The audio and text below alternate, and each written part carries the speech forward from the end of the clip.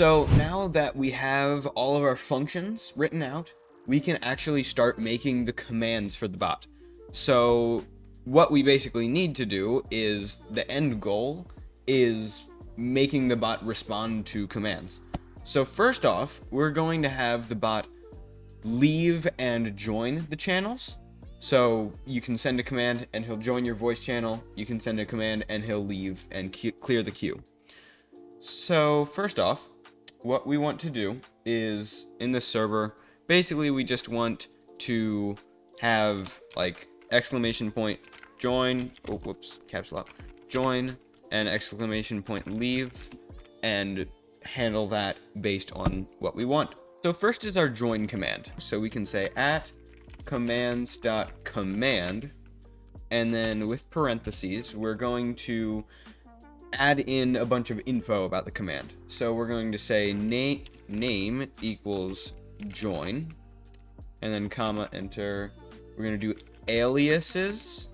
So these are basically other things that you can use to call the command. So we're going to do in brackets, and then J is just going to be our one alias for this. So it would be the same thing as if I said exclamation point J or exclamation point join, same thing.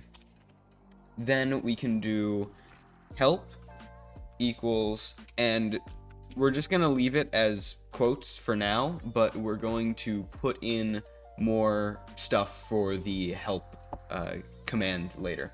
And then down here below the parentheses, we can say async def join, and then self and ctx. So this is the function right here. It's the join command. It's an asynchronous, and we're just passing in ctx and the cog itself. So in this function, it's actually pretty simple. We're going to say if ctx.author.voice. So basically we're saying if the author of the sent command is in a voice channel, then do this. We're going to say user channel equals ctx.author.voice.channel. Then we're going to say await self.join vc. Oh, whoops. Join vc. And remember, that is this command that we did right up here. So the join vc command, and then we're going to pass in ctx and user channel. Then we're also going to say await ctx.send. And then remember, we're going to do that format thing, the F, and we're going to say Gerald has joined, and then in the curly brackets, we're going to say user channel. So in the end, it's going to say Gerald has joined, and then whatever the name of the voice channel is. And then in this if statement, we're going to say else, and await ctx.send, you need to be connected to a voice channel. So if the author is in a voice channel, then do the join thing, the join VC function, and send a message. Otherwise, send a message saying they need to be in a voice channel. And that is all that we need to do for this. Then for the leave command, we're going to copy this commands at command thing, and then we're just going to change it to leave.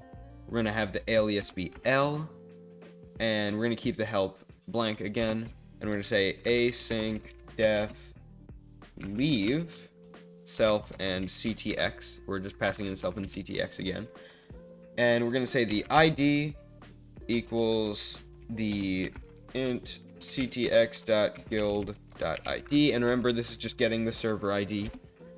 And for this, basically, we want to reset everything. So we want to reset the queue, and we also want it to leave the voice channel itself.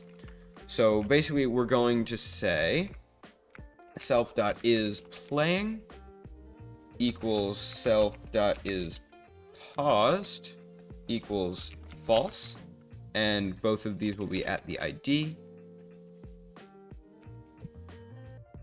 Once we're done with that, we're going to say self.musicQueue at the ID equals just a blank array. we're resetting it to what it was initialized as right here. And then we're also going to say self.queueIndex equals 0 because we're resetting the entire queue. Then once we're done with that, we're going to say if self.vc@id does not equal none. So basically, if the bot is in a VC, then we're going to await ctx.send Gerald has left the chat. And then we're going to say await self.vc@id.disconnect. And that will just disconnect Bobbert from the VC. So now that we have this, we should be able to just run our main.py and then open up Discord here. And if well, first of all, let's just try to say join. And he's going to respond with, you need to be connected to a voice channel. So then I will connect myself to a voice channel and say join. And Gerald joins right here, like so. Then we can also say leave. And he'll leave the voice channel and send Gerald has left the chat. So that is pretty cool. One thing that we're going to do right now is we also need an auto leave function. So when I say join, and then if I leave the channel, Gerald just kind of stays in there. But then if I do like leave again, I mean, he'll leave the channel, but you don't want to have to do that every single time. So what we can do now is we can make a command that automatically leaves when everybody has left the voice channel. So what we're going to do now is we're going to go up to the top again, and under the onReady command, we're going to say at commands.cog.listener, we're going to do another listener, and we're going to say async def on voice state update, and we're going to pass in self member before and after. And then this is going to be our command. So we're adding another listener, and it's basically going to do something every time that a voice state is updated. Now, we only want it to leave the voice chat when everybody has left the chat. So what we do is we have member, whatever the voice state update was, it's the member that did the voice state update. So if I join the channel, then the member would be me.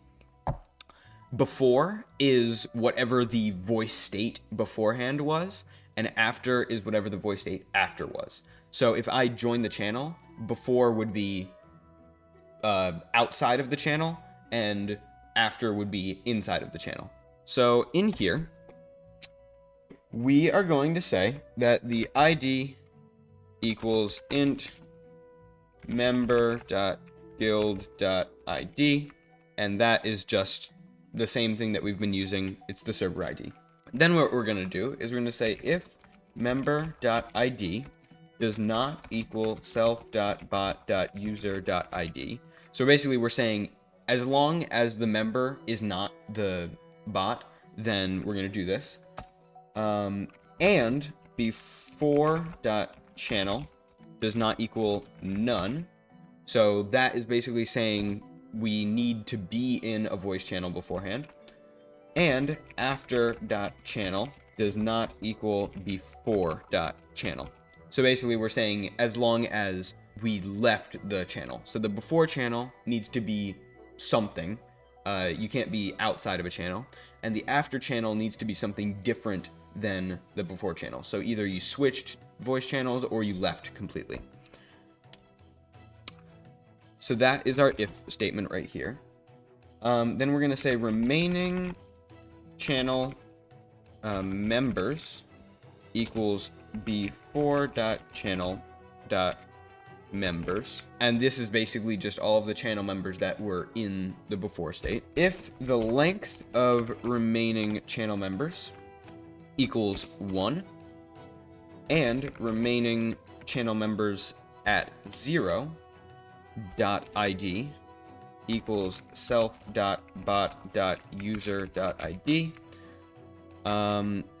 and self.vc at id dot is connected.